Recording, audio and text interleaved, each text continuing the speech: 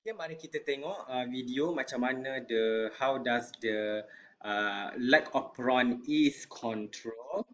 So basically ini adalah the genes in the bacteria yang kita panggil lack of prawn, dan dekat lack of prawn akan ada structural gene. Ini adalah structural genes terdiri daripada beta galactose gene encodes for beta galactosidase, leg Y encodes for lactose permease, and ada leg A encodes for galactose transacetylase. Atas structural gene, atas diorang akan ada operator region, akan ada regulatory region terdiri daripada promoter region and operator region.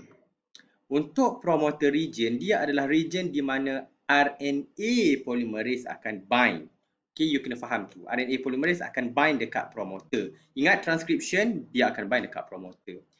Bawah promoter ada operator. Operator ni pula tempat di mana repressor yang akan bind. Kalau repressor protein bind, dia duduk kat sini, RNA polymerase tak bolehlah nak lalu sebab ada halangan dekat sini, jadi tidak akan ada transcription. Kalau tidak ada repressor yang bind dekat operator, barulah RNA polymerase dia boleh bind dekat promoter and dia akan transcribe the whole structural gene. Okay, mari kita tengok. Ini ada promoter operator, leg Z, leg Y and leg A. Ingat structural dia. Ini dipanggil leg operon. Atas ini akan ada leg I. Atas sekali akan ada leg I. Dia adalah regulatory gene di mana dia akan menghasilkan protein yang kita panggil transcribe and translate into protein yang kita panggil repressor protein. Bila repressor protein memang akan sentiasa aktif di dalam sel. Okey, kalau tidak ada lactose, apa berlaku? Repressor protein akan bind dekat operator protein. Bila dia bind dekat promoter, you boleh nampak. Okey, RNA polymerase tak boleh nak bind dekat promoter dan tidak boleh nak transcribe the whole gene. Okey. But then, sekiranya ada lactose, if lactose is present, sekiranya bakteria itu terdedah kepada let's say susu, okey, apa berlaku? Akan ada lactose. So akan ada juga allolactose. Allolactose ni pula dia akan bind dekat repressor protein. Bila dia bind dekat repressor protein, dia akan change its conformation, cause it to be inactive. Bila dia inaktif, apa berlaku? Dia cannot bind dekat operator. Dia tak boleh bind.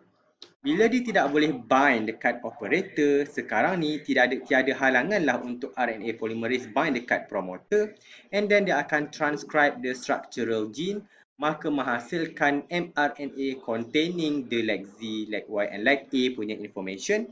Leg Z dia akan will be translated kepada beta galactosidase yang akan digest the lactose to glucose, and then akan ada lactose permease yang akan bawa masuk lagi banyak laktos ke dalam sel, sebab permease dia adalah protein yang akan bind dekat bakteria punya plasma membrane. Dia macam channel protein, dia adalah carrier protein. Dia adalah carrier protein yang akan bawa masuk lagi banyak laktos ke dalam sel, dalam bacterial cell, and then bila ada banyak laktos dalam bacterial cell, dalam cytoplasm of the cell, dalam bacterial cell itu, beta galactosidase tadi dia akan potonglah the laktos kepada glukos lagi. Maksudnya sekarang bila ada these dua enzim ini, ada these tiga enzim basically, transacetylase ni function dia untuk for the function of the beta galactosidase. Tiga-tiga ini akan membuatkan lagi banyak laktos yang dibawa masuk ke dalam bacterial cell, lagi banyaklah laktos yang akan didigested dalam bacterial cell, dan bakteria itu akan dapat glukos dan menghasilkan lagi banyak ATP. Syaratnya untuk ada this transcription kena ada lactose, kena ada allolactose. Maksudnya sekarang let's say bakteria ni, let's say E. coli ni dia tak jumpa susu. Adakah this operon akan on? Tidak, dia akan off. If let's say bakteria E. coli tadi kita tak letak dalam susu, dia dekat tempat lain, tidak jumpa lactose. Maksudnya sekarang this operon akan off. Means that repressor protein will always bind dekat operator. Okey, dia akan prevent, dia akan switch off this lag operon. Yelah, betul lah. Kenapa dia nak on pula sedangkan tak ada lactose pun? Kenapa dia nak translate this? Kenapa dia nak transcribe the leg Z, leg Y, leg A? Buat apa? Buat habis tenaga je. So, baik kita reserve, kita control the switch off and on ini bergantung kepada keadaan. Bila perlu, itu dikatakan gene regulation. di mana this gene is expressed, is transcribed only when it's needed, only when lactose is absent. Kalau lactose tak absent, tak perlu pun ada beta-galactosidase. No need lactose permease. Lagilah tak perlu benda lah ni. Why do we need the lactose permease? Sedangkan lactose tak ada. Kenapa pula nak ada carrier protein yang bawa masuk the lactose dalam sel? Sedangkan there are no lactose to begin with. Okay, that's why it will switch off. Tak perlu. But bila let's say bakteria itu berjumpa dengan lactose, if let's say dia terendam dalam susu, now wow, ada banyak lactose. Ini adalah sumber tenagaku. Jadi this operon akan switch on, akan adanya transcription of this structural gene, lead to the expression of beta-galactosidase yang akan hydrolyze more lactose, and then dia lactose permease pula akan bring more lactose ke dalam bacterial cell, and then transacetylase important for the function of the beta-galactosidase. All this together akan promote more metabolism ataupun digestion of lactose so that the bacterial cell akan dapat the glucose, hence can produce more energy. Okay, itulah dia lag operon. Okay, basically inilah dia mechanism in the, ini adalah gambar how do we control the operon.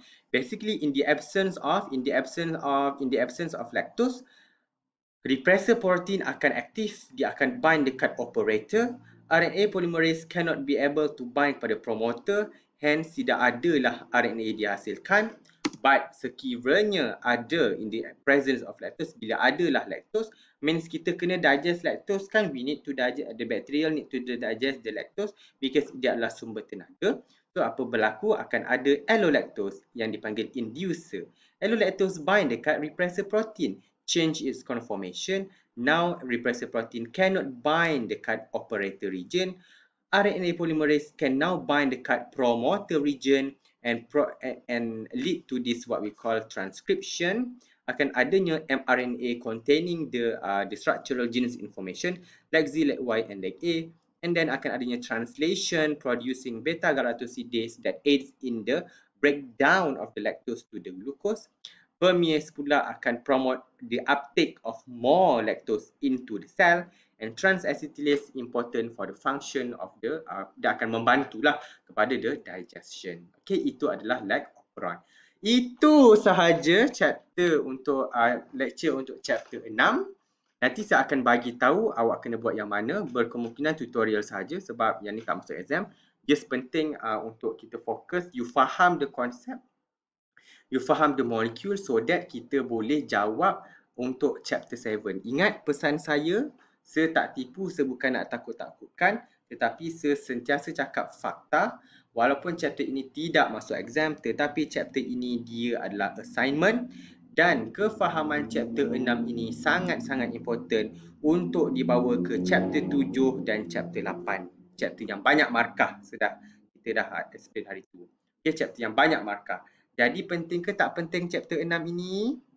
Penting. Tolong jangan main-main. Chapter ini sangat-sangat penting. So that's why I lecturekan juga. Kalau saya rasa tak penting, saya tak bagi lecture tahu. Tapi because I know it's very important. Okay, it's definitely you have to pay attention to it. Okay. Alright, so please bear in mind the importance of this lecture. And whatever it is, nanti saya akan WhatsApp lah, apa-apalah. Nanti tunggu saja pengumuman for the kerja. Alright. Thank you class. And tak sabar nak masuk chapter